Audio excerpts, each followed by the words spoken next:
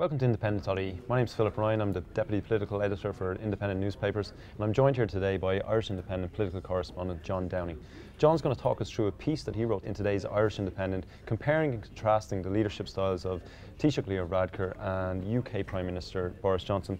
Just briefly, before we get into the detail of it, give us a little bit of the background of the two leaders. Well, Johnson is by far the older of the two. He's 55 to Leo Varadkar's 40. But that said, I would argue they're more or less even, Stephen, on political experience.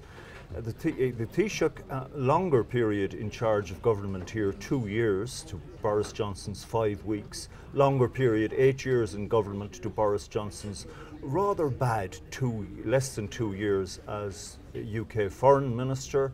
That said, Boris kind of regained some ground because he was Mayor of London, very powerful job for 8 years, was associated with the successful London Olympics also. Leo Varadkar's often branded as a Tory boy, a criticism of his links to maybe the Conservative Party, of which Boris Johnson leads, and the right-wing policies. Is it fair to make that comparison?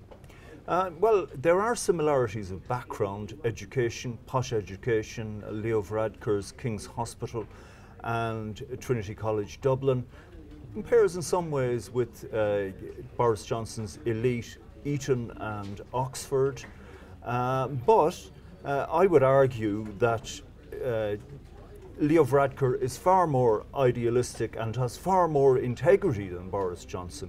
Saying that, I'm not trying to make Leo Varadkar into some kind of latter-day Padraig Pearse. What I am pointing to is the cynicism of Boris Johnson espousing Brexit against his own instincts and background, using it as a vehicle to become Prime Minister and now strengthen his hold on that job. And finally, you actually have worked with Boris Johnson as both of you as Brussels correspondents. Yes, in the early 90s we coincided in Brussels. Even then he had charisma and was very well known across all the national EU delegations as somebody who was really out there. He is a risk taker. What he is engaged in right now is very high wire. I don't believe Leo Varadkar would take such big political risks. Okay, thanks John. That's all for now. Read more of John's analysis on independent.ie or in today's Irish Independent.